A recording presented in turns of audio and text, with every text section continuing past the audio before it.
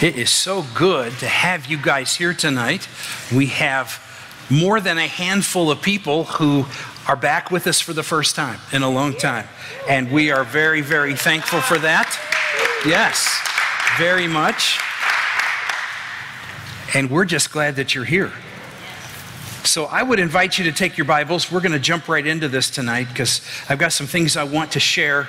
I want to make sure you understand this. Go to the book of Ephesians. If you have your Bible, if you have your smartphone, let's go to the book of Ephesians. If you don't have either one of those, it's going to be on the screens on either side of me here. And I know for some of you, this is the first time you've been here since we rearranged everything. So we're just going to keep doing that. You never know when we're going to throw a table or two up. And you know, you don't get to sit at a table unless you come early. Just a little hint, thought there, okay? Just thought we would do that. So we're going to get into this section. Ephesians chapter 2 is actually a part of a larger section that we started looking at last week. We were in Ephesians chapter 1. And the Apostle Paul was talking to us about the incredible mercy and the incredible grace that God has given us. So we're going to pick this up in verse 8 and read down into verse 9. So let me read this out loud for us. Verse 8. For it is by grace you have been saved through faith. And this not from yourselves. It is the gift of God. Not by works, so that no one can boast. We're going to stop there. We'll come back to that in just a moment. We've spent the last 4 weeks talking about the importance of knowing what you believe and why you believe it. And while there are a variety of beliefs and positions within Christianity that Christians may differ on, hard to believe that Christians could differ on anything, right? Yeah, right. But you know the topics, these... baptism, the Lord's Supper, the end times, miracles, worship styles, the role of women in church, church government, and on and on and on. Churches are going to argue about those until Jesus comes back, and I'm thankful Jesus is going to set us all straight, aren't you? And I'm big enough to understand that some of the things that I hang on to right now are probably going to be things that Jesus looks at me and goes, really? Really? You held on to that? And you understand what I'm trying to say here. But what we're doing in this particular series, we started the very first week and talked about a Christian worldview. What is our mindset? And we talked about how important it was to have that. And so I have been using kind of a simple outline of what I call the essentials of Christianity. And I think they can be summed up in 5 phrases. Let's go ahead and put these up on the screen. And they are the Bible, which we spent 2 weeks talking about. Grace, which we talked about last week. If you did not get to hear or watch that message, please go back and do so. Faith is our topic for tonight. Jesus is next week. And then the final week of the series, we're going to be talking about God's glory, which is not a topic that gets preached on very much. It's very important for me to point out to you that these 5 phrases stand alone. We need the Bible, but we don't need to add anything to it. We need grace, but we don't need to add anything to that grace. We need faith. We need these others. We need Jesus. We need God's glory. I think you get the idea here that in one sense, these 5 things stand alone. There's something important about them, and we'll pull all this together in just a little bit. But together, these 5 make up what I call the essential truths of Christianity. And we've been unpacking them because they're the core of what we believe.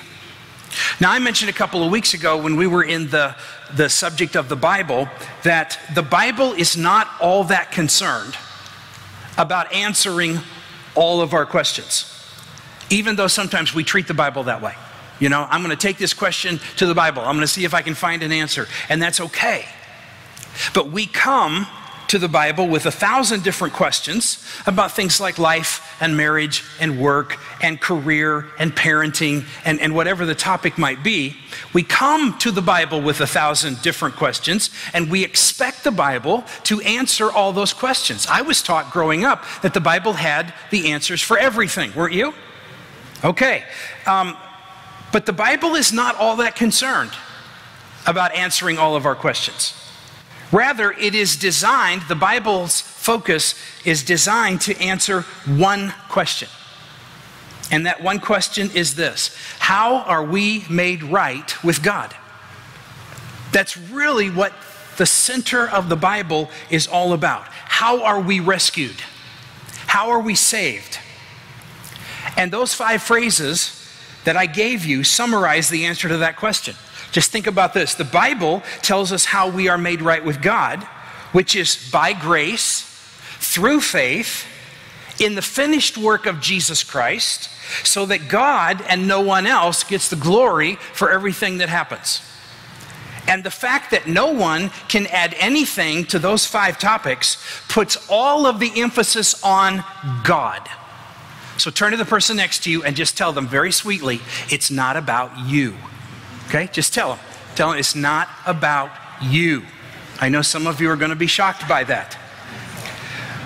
But what this does is it puts all of the emphasis on the fact that it's God who's moving toward us, much more so than it's us moving towards God. Now, much of Christianity these days, I would say sadly, revolves around the idea that it is our responsibility to move towards God. The Christianity is all about us moving toward God. We talked about this last week. It's like climbing a ladder. You know, I'm going to climb a ladder and I'm going to get to God. But we need to make it very clear that our salvation is not about our movement toward God. It is all about His movement toward us. And it puts the spotlight on God's action for us, not on our action for God. And some of you are going, well, I don't understand this. I don't know why this is important. Why do we have to talk about this? Because most of us live a different way. We don't live according to what I just said. We live believing that we do have to find our way to God, that we have to work our way into God's good graces. But I want you to see this. Hebrews chapter 12, verse 2 says that Jesus is the author, which means initiator. He's the one who started all this. And finisher. He's not just the author, he's the finisher. So he brings all of this to completion. He is the author and the finisher of our faith, which is what we're going to talk about tonight. So God's rescue plan for us begins and ends with His love and His power and His initiative, not ours. And it's not just the beginning of it, it stays that way all through life. It is a gift that we receive, and you've heard this as long as you've been in the church, that salvation, that grace, all of this is a gift from God, and it's not a work that we achieve, but we don't believe it. We don't live it. But I also want you to understand something tonight. I'm going to make a statement and I'll explain it as we go along. This gift that Jesus has given us also includes your faith. Stay with me, okay? Nobody's going to sleep yet? Good. Now, we looked at the role of the Bible. Last week we talked about the role of grace. This week we look at faith. And I put together a statement, and let's go ahead and look at this statement. It says, faith in what Jesus has done. In other words, do you believe in what Jesus has done for you? Do you accept it? Is it what you're trusting? Faith in what Jesus has done is the instrument by which we access all of His work for us. Jesus has done a lot for you and me. And we gain access to it when we believe, when we trust, when we put our faith in Him. And because of what I just talked about, some people have concluded that faith is actually our work. Okay? Faith is what I do. Faith is my contribution.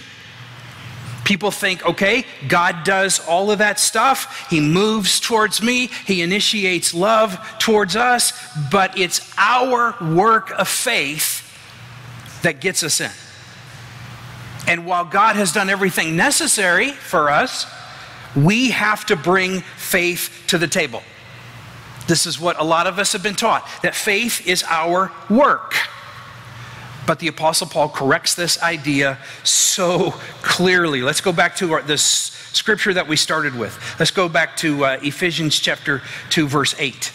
It says, "For it is by grace you have been saved through faith." We'll stop right there. The people who think they have to work their way into God's good graces, they look at a verse like that and they go, aha! I knew there was something that I had to do. You know, okay, yeah, God does everything, God does all of it, but I want to know what I have to do. Why are we this way?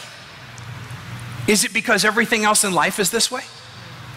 You know, if you're going to work, you understand there's all kinds of things that we have to do, and we will agree.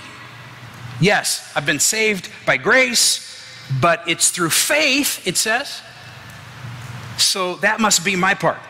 So their thinking is like this. It's okay. God has taken the ball 99 yards down the field. But now it's my faith that will get me into the end zone. Doesn't that sound good? God will take the ball all the way down to the 1 yard line, and then it's up to me. It's up to you. I have to believe. I have to trust. So God has done almost everything. But we don't get access to anything God has done until we bring the faith. Now, Paul knew that that's what we were going to think. So he adds a small statement right on the heels of this to show that even faith is a gift from God. Let's add a little bit to this. "For it is by grace you have been saved through faith." And look what it says next. "And this not from" who? Not from ourselves. Not from us. It is the gift of God. Being saved is a gift from God. Grace is a gift from God. Your faith is a gift from God. Now, let me just make this very clear. The reason, there is one really good reason why he has to make this statement. It's because even if you and I contributed one small, tiny thing to our rescue. Okay, God does everything except that little bit. Even if we contribute one small, tiny thing, guess what we would do? We would brag about it. We would boast about, wow, look what I did. You know, wow, God and I have scored a touchdown. Yeah, he might have done 99 yards, but I got it across, right? That's the way that we think. That's why, now let's look at the whole thing that we read earlier. "For it is by grace you have been saved through faith, and this not from yourselves. It is the gift of God," verse 9, "not by works, so that no one can do" what? Boast. So that no one can boast. Nobody, not you, not me, gets to take the credit for God's love being given to us. No one can say, wow, God loves me because I'm just so darn lovable. Or God rescued me because I'm so stinking rescuable. I don't even know if that's a word, but it fit. No one can say that. And that's what Paul is trying to make very clear. And the reason that I'm preaching this to us is because I believe this will, first of all, it's going to open up your mind to what Jesus has actually done for you and what you don't have to do for you. But I think it's also something you're going to be able to share with other people. Because they think that Christianity is nothing more than paying your dues, praying your prayers, going through the classes, memorize this, go there, go, you know, and on and on and on. And Paul is saying, no, it's not that way. In fact, if you look at all of chapter 2, Paul diagnoses, like a doctor, the entire human race. He says, we all come into this world spiritually dead. If you're looking for a real boost to your ego, tonight's message is not that message. Okay? Any notion that we come into this world, and I've had good Christian people argue with me about this for years. Any notion that we come into this world basically good people is going to be demolished in this argument in just a second. Let's look what he says, starting in chapter 2, verse 1. So we're still Ephesians chapter 2, verse 1. Look what he says. He says, as for you, he's talking to us as believers, you were half dead, right? No. You were dead in your transgressions and sins, in which you used to live when you follow the ways of this world and of the ruler of the kingdom of air, the spirit which is now at work in those who are disobedient. And that would be who? That's Satan. He's at work in their lives. Verse 3, all of us also, Paul's including himself, lived among them at one time, gratifying the cravings of our flesh and following its desires and thoughts, like the rest.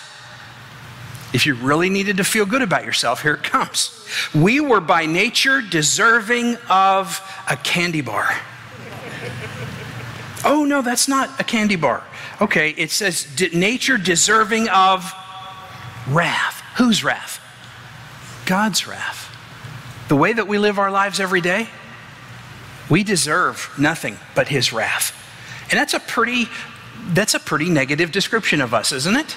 Yeah.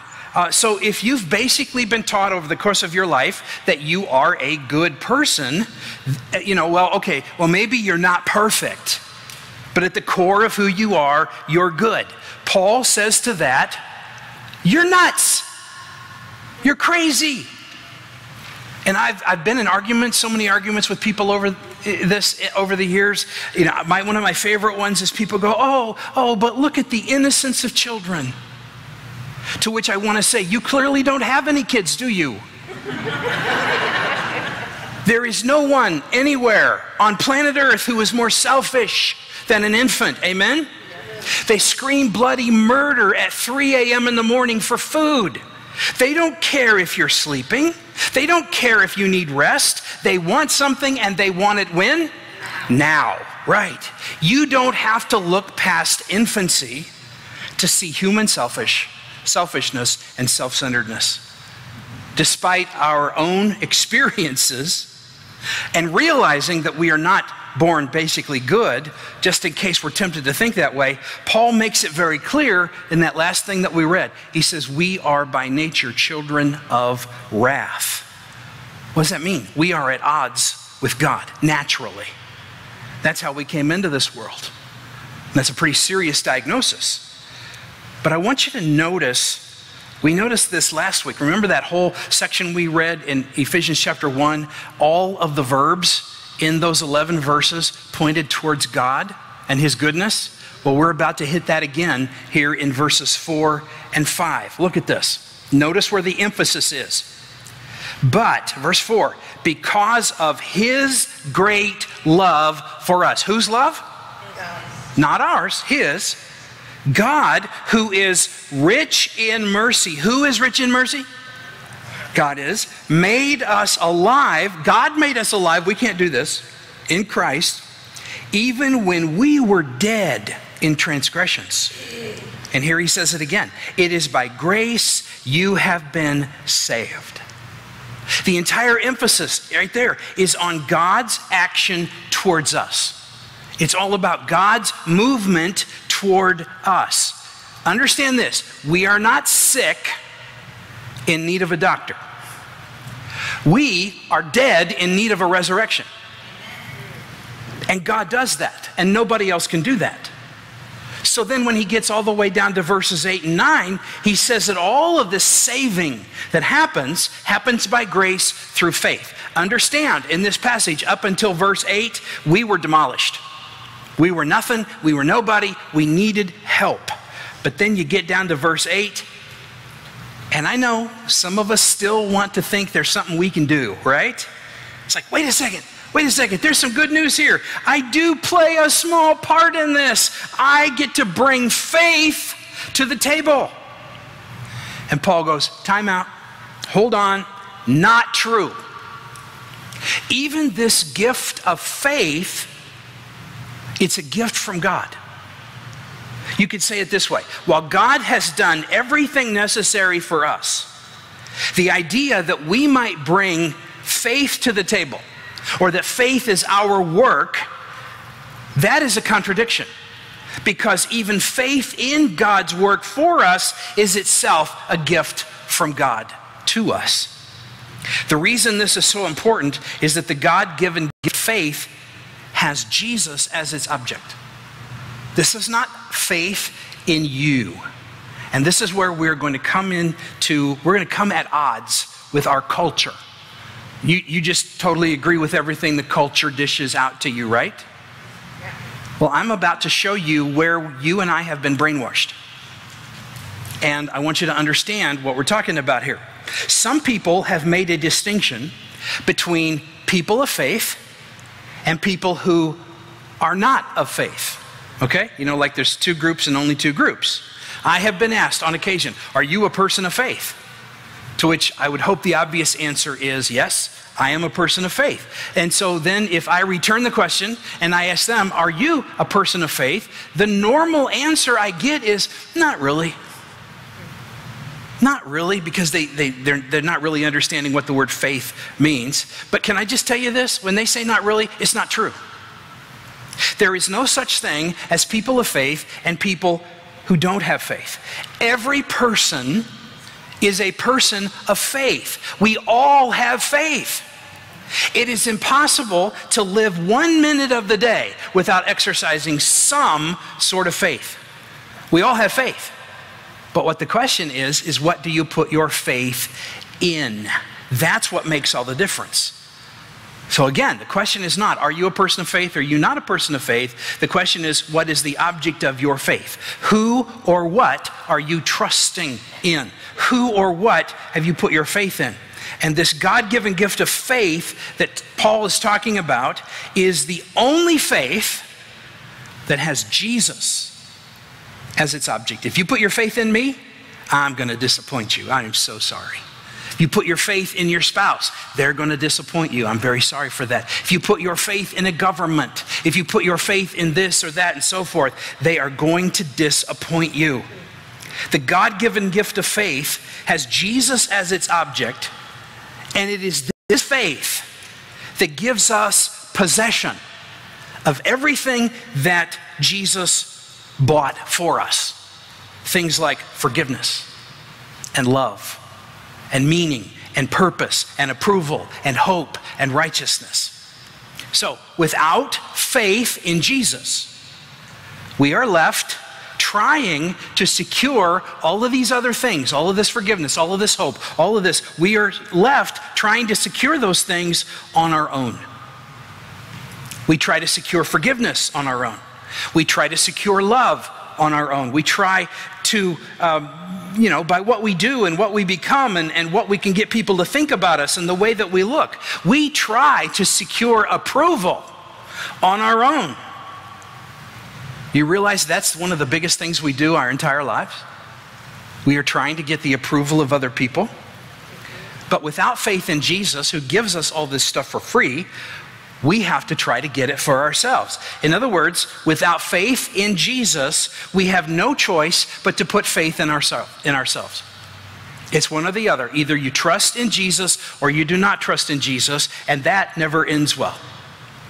Now, almost everything in this world, and sadly in way too many churches, everything encourages you to put your faith in yourself. Got some quotes I'm going to go through here. Just you've heard these before, in commercials especially. For instance, you have what it takes to meet life's greatest challenges and win life's greatest battles. Here's another one. Trust in yourself. Believe in yourself. If you have faith in yourself, anything is possible. We hear this stuff all the time. And that's the main message. Just more statements. If you're going to put trust in one person, let it be in yourself. Believe in yourself. Here's one. Trust your heart to do what it is guiding you to do. I always love that. That's good in Hallmark movies. Just trust where your heart is leading you. Whatever.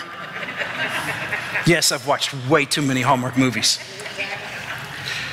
But, I just said that. Trust your heart And I think the prophet Jeremiah would disagree with us. He would say that's a big mistake to trust your own heart. He said the heart is deceitful above all things and desperately sick. So who can know it? Here's a good quote. The heart of the human problem is the problem of the human heart. Winston Churchill said that. So true. See, the idea that we can trust ourselves because our hearts are basically good and our intuitions are right, that's a farce. I mean, just look at the world around us. Pretty much everybody is doing whatever they want to do or whatever they think they can get by with. What does our world look like as a result of that? And what is it going to look like hundreds of years from now if we continue down the road that we're going? I love this one. Believe in yourself and you will be unstoppable. Been watching one too many TED Talks, you know. I like TED Talks, and then here's my favorite one. This was actually the subtitle of a book. And you know you're in trouble when the subtitle of the book is 3 times longer than the actual title of the book. Here's the subtitle. Believe in yourself and the universe will be forced to believe in you. I'm not even sure what that means. As if my greatest need in life is to get the universe to believe in me, right? And I understand all of this stuff sounds empowering at first. It sounds inspirational. That's how it ends up on a poster somewhere. But in a sense, do you realize what it's saying? It's saying, I am my own God. And I can do it by myself. Thank you very much. If it needs to happen, I will make it happen. I can pull myself up by my own bootstraps. And you want to know the first time this kind of thinking ever came into the world? All you got to do is go back and read Genesis chapter 3. Remember what the serpent said to Adam and Eve?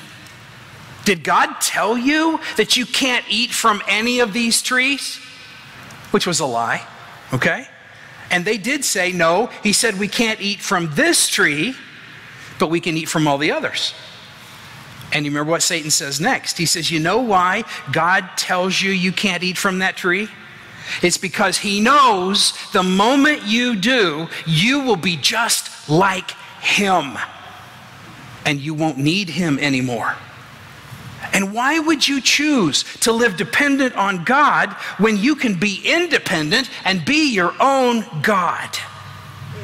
That's how this whole thing started. It's been running that way ever since. And from that point forward, we have been trying to play God. We do what we want to do. We decide what we like best. We determine for ourselves what's right and what's wrong.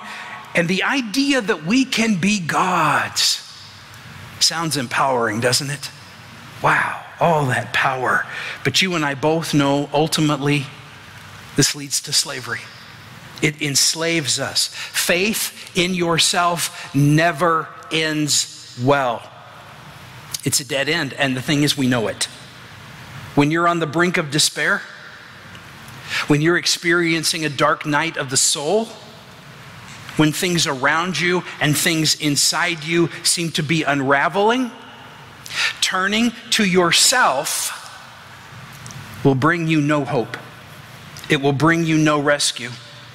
And it will bring you no relief. Faith in ourselves assumes that we have the internal power to get things right and the power to secure the things that we need most. The problem with that is we don't.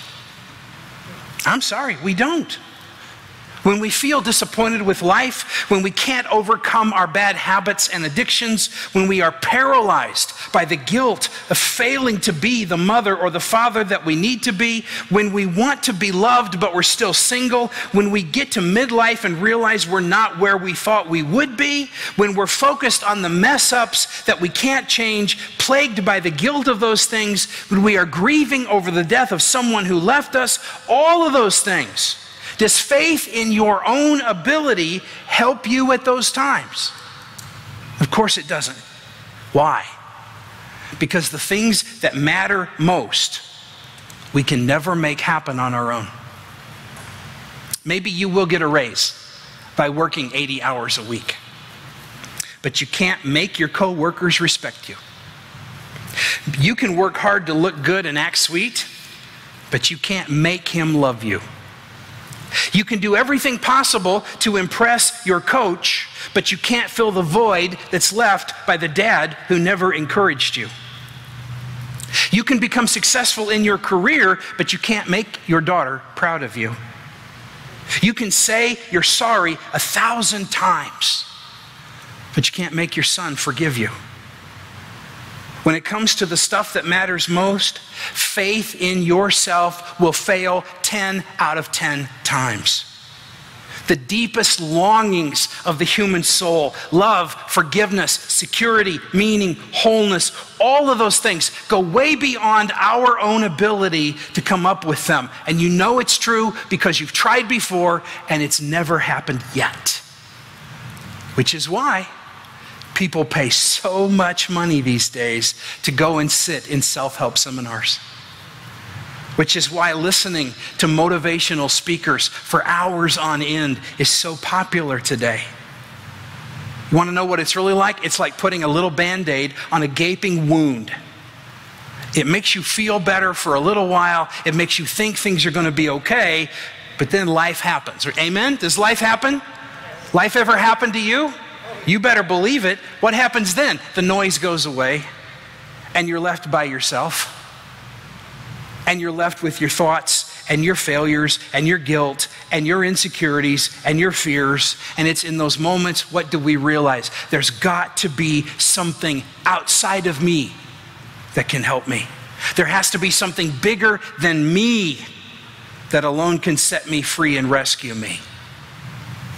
That means that the only hope we have for ourselves, please try to understand this. The only hope we have for ourselves is to give up hope in ourselves. That's the only hope we have. Sounds really negative, doesn't it? To say that you have to give up hope in yourself. Well, the reason it sounds so negative is because we have been brainwashed into thinking that hope in ourselves is our salvation.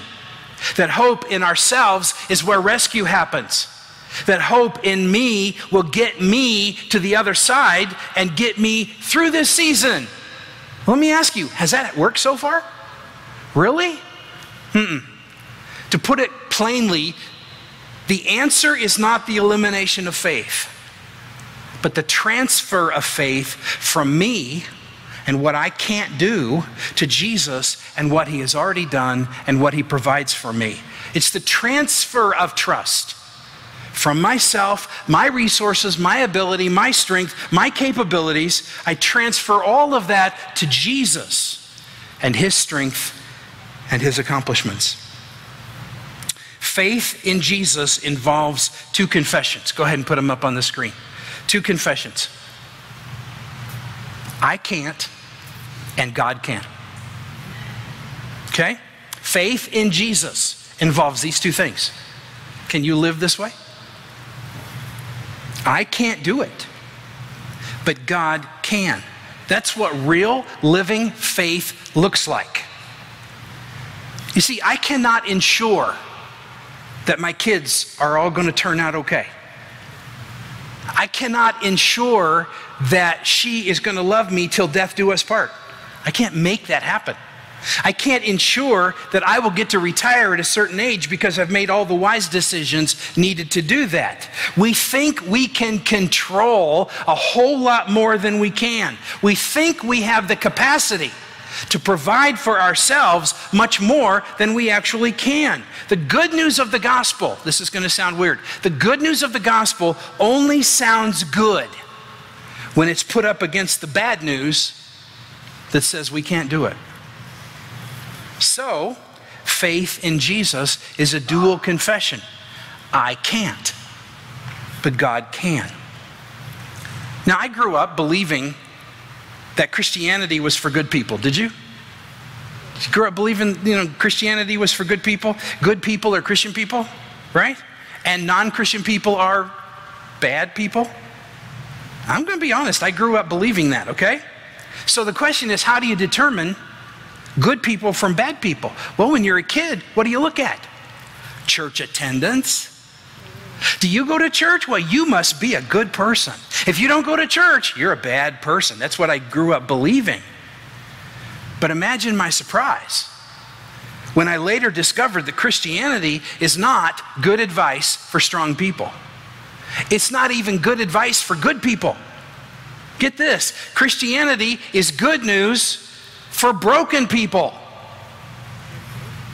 Christianity is good news for people like you and me. We're broken and we cannot fix ourselves. We are the people who cannot make it on our own. We constantly fall short of God's standard of perfection, which happens to all of us. And you've heard me say this. If you've paid attention to anything I've said over the last year, you've heard me say this more than once. That God loves and uses broken people who fail because there aren't any other kind of people. He loves broken people. He uses broken people. This twin confession of I can't and God can sets us free from the burden of trying to get for ourselves all that Jesus says, here, come and get it. Come and get it. Just come and receive it. It eliminates the need for the approval of other people, which, by the way, we spend most of our lives trying to secure. It sets us free from that because Jesus has already given us God's perfect approval and affection. So faith in Jesus gives us access to everything that Jesus has for us. And even this faith that we're talking about, it is a gift from God. So it's grace from beginning to end, all the way through. And in case you didn't know this, Jesus is the rock that we've been looking for so that we have a place to stand. And what we find in our search is that Jesus has already reached out for us and put us on that solid ground. I want to ask you to stand with me. We're going to pray together here in just a moment. Go ahead and stand. I want to pray a prayer so that if you understand what I've talked about tonight and you're saying, yeah, that's what I want in my life, I want that kind of faith, I want to believe in Jesus like that, then I want you to be able to start a relationship with Jesus. So we're going to bow our heads. I'm going to ask you to close your eyes, and we're going to pray this prayer out loud, all of us. All I ask you to do, whether you've prayed this prayer before or not, is that if you pray it, I want you to mean it with all your heart. The Bible says in Romans that if we confess that Jesus is Lord and believe in our heart that He's risen from the dead, we will be saved. Please repeat this prayer after me. Dear Jesus, come into my heart. Forgive me of my sin. Help me to live for you. Help me to love you all the days of my life. Today I'm new. Today I'm changed. Today I'm forgiven. And today I'm free. In Jesus' mighty name, amen. If you prayed that prayer for the very first time, please do not keep that to yourself. Tell somebody else that you just asked Jesus to lead your life. If you don't have anybody to tell, come up and tell me. But this is a start, isn't it? It's a start, and I can't wait. I get to preach a whole sermon, believe it or not, next week on Jesus. Oh, I'm so excited about that. All right, we're done. Have a great week, okay?